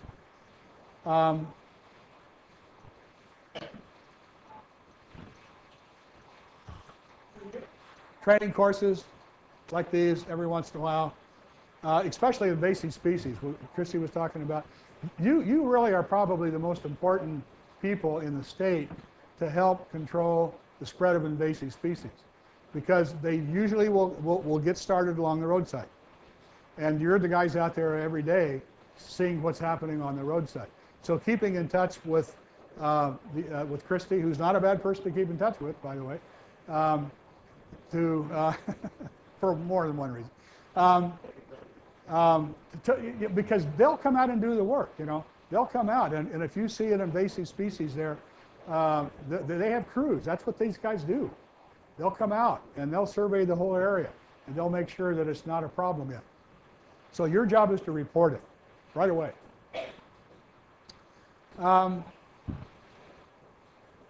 Report time and effort spent for mowing, edging, trimming, all this, all the reporting stuff. And also too, workshops like this, you're being paid for this, right? Most of you.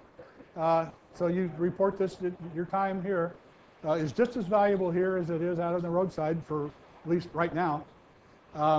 So making sure you report all that. And proper tools and all that. We don't need to go through, you know, all this again. Now, one difference here, maybe no mow areas, more. No mow areas, especially in rural areas being developed, as they come up with some alternatives for what can go there. You're likely to see more, which is going to reduce your time. You're going to have more time to spend on other things. Okay. Let's see, is Shaheen? So we got a quiz, and we can go outside, and then we can have lunch. Hold on. Can we have the lights right there by you?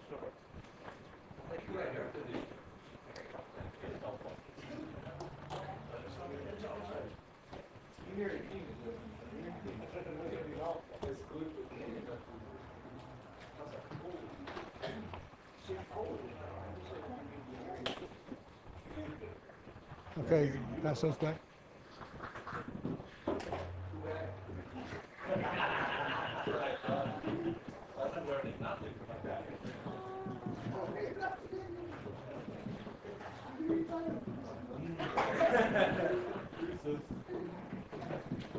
Oh, can I have one too, before they go any further? Thank you.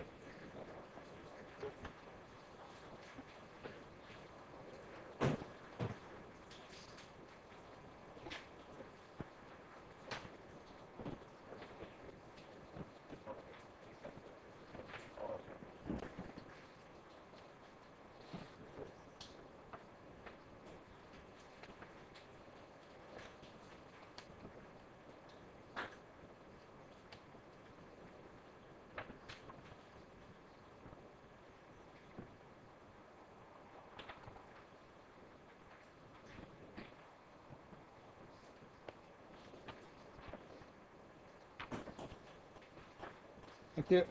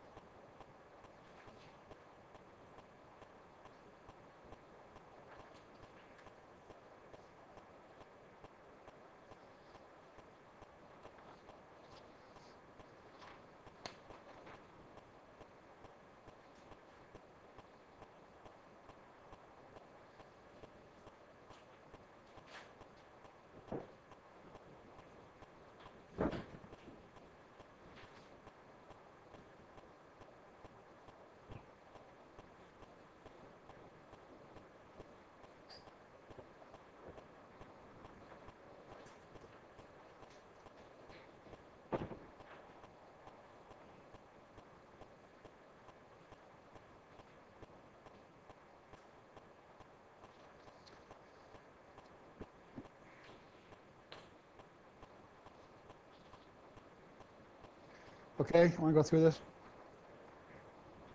A couple more minutes.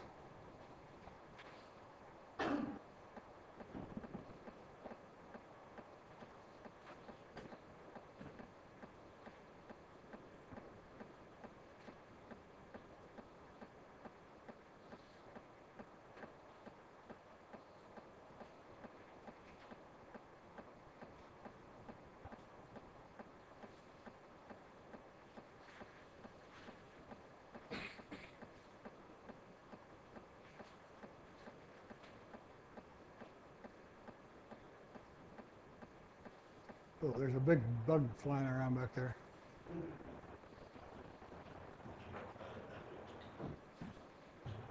Not sure what it is. I see they have bamboo hanging from the tree down there. Where they have all the They like to nest in there, don't they? Yeah. Yeah. Yeah, that's the carpenter bee. Yeah, yeah. Yeah, I noticed that at home too. I couldn't figure out where they were going, but they come up. Yeah, the bamboo chimes. Yeah, yeah. Amazing. Okay, number 1. Weed eaters are recommended for maintaining all grass in the row. Huh? False. Right. 2. It is safest to mow near the lower end of the recommended mowing height for all grasses. That's false. Yeah, in the middle part. Somewhere in the middle is better. Not too high, too low. Number 3, heavy thatch buildup is often caused by not mowing enough at mowing heights that are too high. True. Yeah. Not mowing enough, it means it grows too much, and mowing high gives a lot more room to build up. So mowing more frequently, somewhere toward the middle of the mowing height is best. Number 4, your row contract requires you to trim an edge each time you mow in the urban areas. True and false, right? Yeah. Trim, yes. Yeah, you should be trimming with the weed eater around signs and stuff, but not necessarily trimming. I mean, edging. Yeah, edging could be less often. So, yeah, it's true for trimming and false for edging. Okay? 5. You should not mow areas with heavy weed infestation until the weeds have been removed. True, if you can. Yeah, huge areas, that's not practical, But if you have little clumps of guinea grass here and there, it's better to spray them and get rid of them. The more you mow, the more you're going to spread them, the more problem they're going to be. Number 6, weed eaters may be used on slopes if boom side mowers are not available or practical. True. That's your only choice, really. Unless you have those hover mowers. Those things are cool. Number 7, herbicides, not weed eaters, should be used to control weeds under guardrails in narrow medians and roadsides. True. Works really well. You guys are already doing it. 8, you should always mow facing oncoming traffic as much as possible. True. For your own safety. Number 9, weed eaters are recommended for edging along sidewalks and curbs in urban areas. False. Edgers are more preferred. 10, weed eaters are to be used only for trimming where mowers cannot reach in other areas. True. Yeah. Use a mower if you can. 11, a trim mower, such as a 21-inch rotary mower, mulching mower, is faster and gives a higher quality cut compared to a weed eater. True. 12, the first sign of heavy thatch is constant scalping during mowing. True. Oftentimes that's your first clue. 13, verticutting is a type of mowing that removes excess heavy thatch. True. 14, cutting height when using weed eaters should be lower than the mowing height. False. Should be the same level, so you can't tell the difference. And horizontal and not at an angle. Yeah. 15, rotary and flail mowers are recommended for mowing at heights above an inch. True. Right. Okay.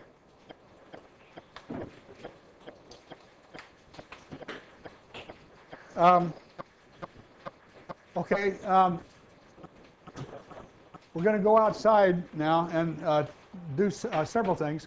One, we're going to compare a riding mower, rotary type riding mower, a 21-inch mulching Honda push mower, self-propelled actually, and a weed eater. We're going to use those 3 methods for mowing, not necessarily for trimming, but for mowing. And 2 things really you're going to look at. How fast is it, and how well does, what's the job look like, And also, how easy which one's easier on the operator? All those 3 things, okay? So we have a riding mower and a mulching mower and a weed eater set up out over here in the corner. Then after that, we're going to come back over here. We don't really have any good curbs here that we can show you the edger, but we do have an edger, and I think you can get the idea of how fast it is. So after that, we'll come back over here and do a little bit of edging, and then it's time to eat. Okay?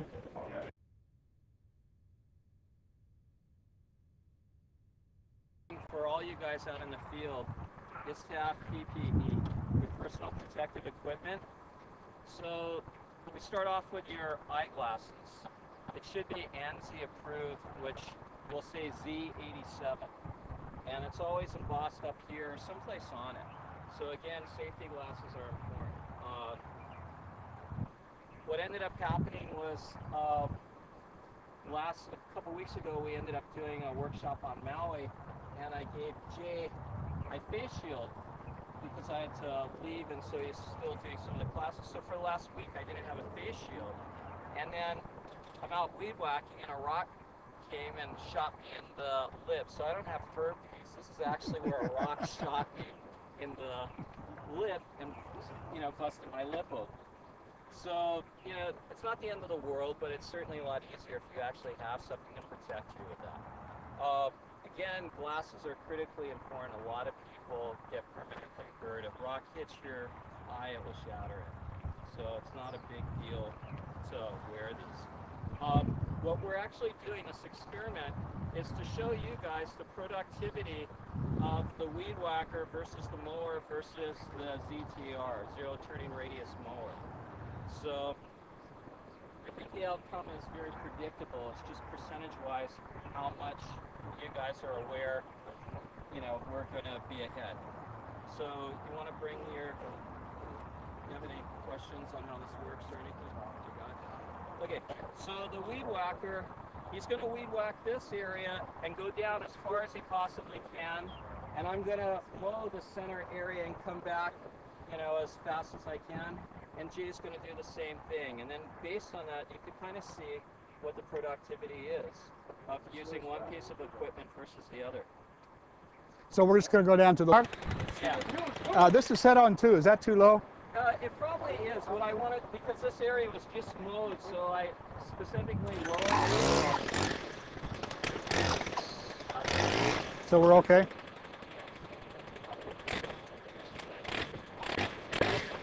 Okay. One thing, if you notice, this is a tap and feed head. I know a lot of you don't have to keep on doing that. That's all tuned up. So when you guys actually use a fixed line, you're using roughly about, 4 to 5 inches of line. This is 24 feet on. So most of the time, we're all working out in the field. You hit a rock, your line's gone like that. In this situation, when it goes down low, you're going to hear the RPMs rev up. Just hit it hard while you're pulling the trigger. Typical force allows the exact amount out that is cut right through here where the blade is on the shield. So now because it's also, you need to have that in the exact place. With tap and feed, you don't have guys moving the shields around. So we probably all experience within our company or organization, a lot of guys take the shields off. Again, that's not OSHA approved, and it's a hazard not only for pedestrians, your fellow workers, but also for the public traffic that we're usually working with. Anyways, so what we're going to do is already started up, and we'll start our engines, and then when someone says go, we'll go. And we'll see how it looks. Okay, now one thing we want to, with the weed eater now too, we want you to go between the pylons all the way back, not just boom, boom, boom, down, So you're once Mark starts here, it'll go down here over to there, okay? And then also be aware of the direction of your debris, and we don't want it to be scalped either, okay? So so this is already pretty low. Yeah. Yeah, this has been mowed already, so we don't want you to scalp it down any lower necessarily. Yeah. Make it look as nice as you can. Okay, hold on here.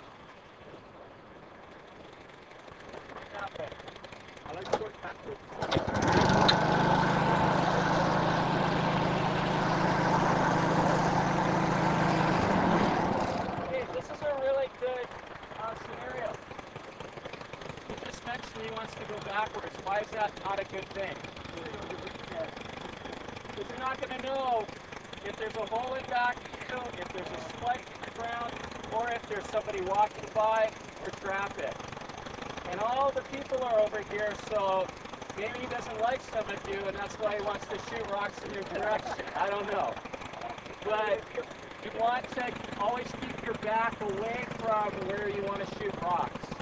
So it's always best to go forward, for your safety as well as others.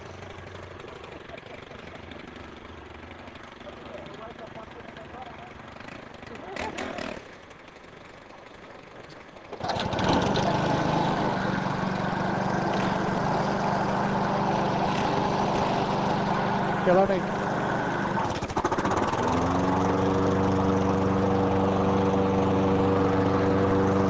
Okay, this is the throttle.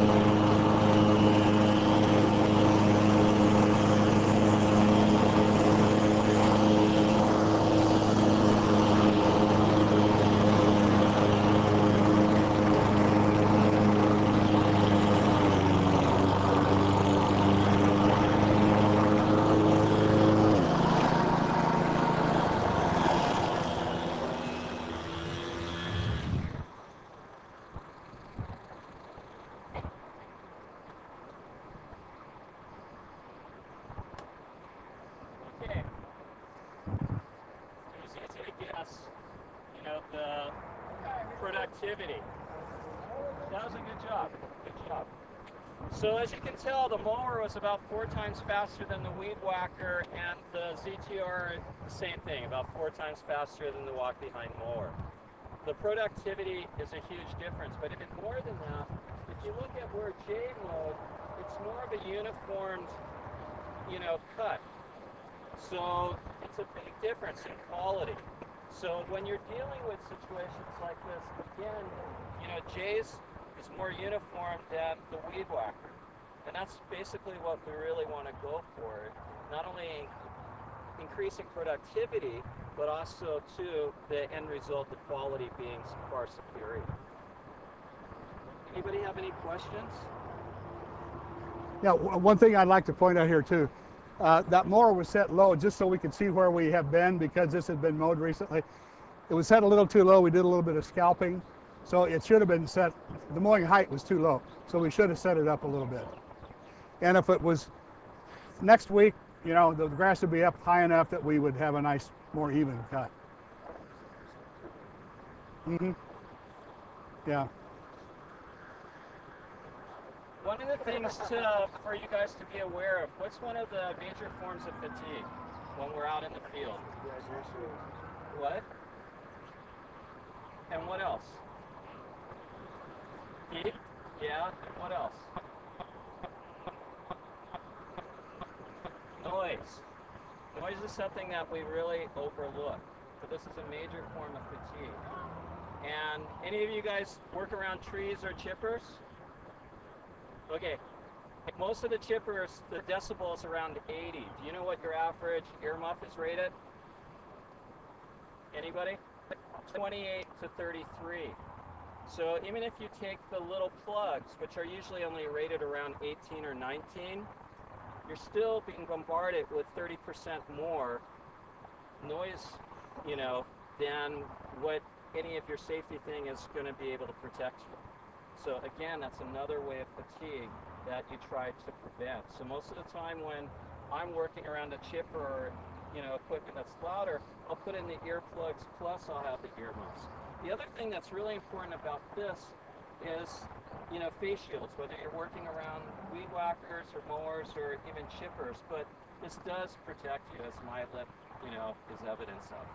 So it's something that if you have the screens, they're not going to fog up, they're user-friendly, it just helps you guys out a little bit more. Plus, if you're doing any of the projects like I'm doing, a lot of times there's dog feces out there, and you're not splattered in the face or mouth. It protects you a little bit more. So it's just one more way to make your job, which is a very hard, difficult job to do, a little bit easier. Okay, want to do the edger? Yeah. Okay. We're going to just kind of demonstrate how the edger works. There's not a good curb to do it with, but over on the other side there is at least a sidewalk. And then while we're over there too, I want you to take a look at the St. Augustine lawn, which is out there, and then on beyond that a little bit, the emerald zoysia. We'll be over there anyway. You can see what those look like. Okay. In this situation, we're using the sidewalk here because edgers need a place to have the blade rubbing against. So out over here, which is common for a lot of you guys to deal with, you can't use an edger because obviously with the blacktop, it's not even, it's not level. Even where the grass is usually grown over it, you can't really adequately do it. Whenever possible, when you have a curb, again, these work best when you have the blade pressed against the curb and then you can go. A lot of times the curb areas will be overgrown with grass. This is by far the most efficient way to do it. With that said and done, with this sidewalk, why wouldn't we be able to use edger properly? The curb is higher than the grass. You guys all hear that? So obviously that wouldn't be the most appropriate place for an edger. Again, this is the only place where we actually have an area where I can even show you for an edger. So in this situation, like Jay said, you want to take the weed whacker and blend it in to the existing area at the same height that the mower was, not gouge it in. So I want to just go through and show you guys, a the speed that an edger does, and then we can go through and show you how in this situation you might have to use a weed whacker because the edger is not going to give you that really clean, nice line. Do you have anything you want to add, Jay? No, let's go.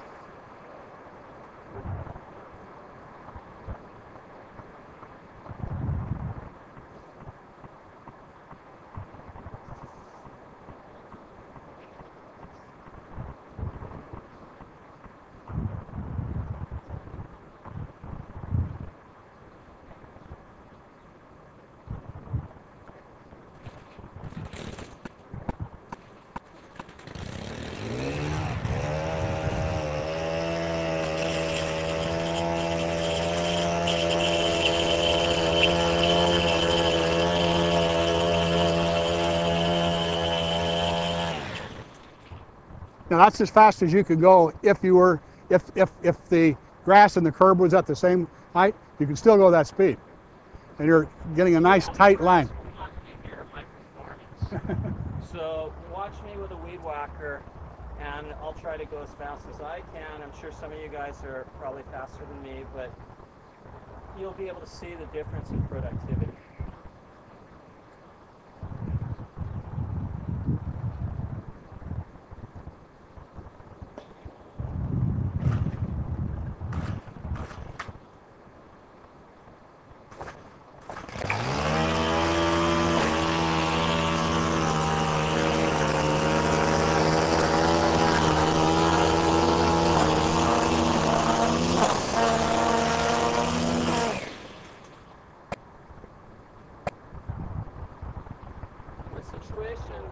I don't know if there was if this was slower or not, but the end result, if this was where the sidewalk was lower than the grass, the look would be completely different.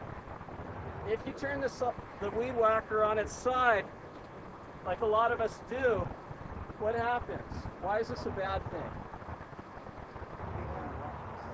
Why? It flings rocks. So again, that's a hazard for the public as well as your co-workers. The other thing it does, it trenches an area. And in a lot of these areas, you're going to have irrigation that might not be to spec. So it might just be a few inches under the ground. And in areas like this, this is typically where they're going to put the sprinkler line, right up to a sidewalk shooting into the grass, not shooting over a sidewalk. So then you're looking at possible breaking of irrigation lines or even the sprinklers themselves. So again, you know, there's many different reasons to use an edger versus a weed whacker. And a weed whacker certainly has its place, as I just demonstrated. You have to do it in a situation like this. But I just want to demonstrate that that does have a place, and your final result is far better with an edger than a weed whacker. Any input or questions? You know, one thing that I was pointing out too, the direction that you're moving to your left, I noticed you were going to your right all the time, and it grabbed a little bit every once in a while. If you're moving to your left into the rotating line, you're much more likely to get an evener cut. But that means you would have to start down here and go this way. Right, and then because I'm right-handed, Jay brought up the point, like if I went like this, for me to go sideways and do this, look where my versus, like this is a normal walking pattern for me. So you're going frontwards, yeah. You see what I mean? Yeah. So if I'm going like this, I'm not changing, but if I'm going like this, I have to switch hands, and I can do this, but because I'm right-handed, again, it's something I'm used to, and Jay's probably right. You know, a lot of that just takes practice, and I think a lot of times we do things that we're just more comfortable with or used to, but that's a good observation, and I didn't, you know, really think of it until you just pointed out. So thanks.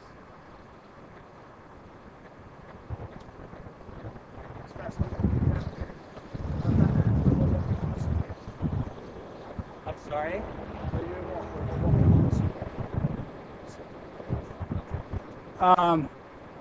You mean on top of the sidewalk? Okay, on the other side? Uh-huh. Okay, yeah.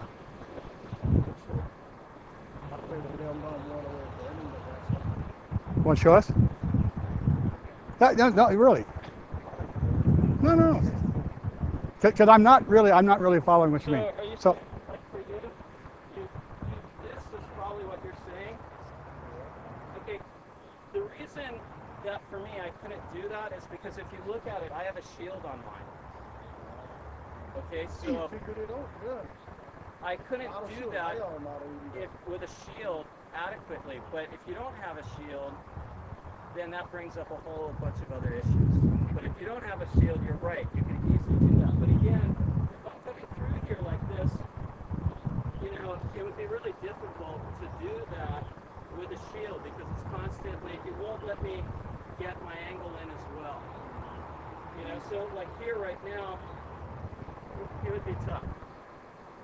I'm sure it could be done, but I think it gets back to what I was saying earlier. A lot of times we do things we're just used to.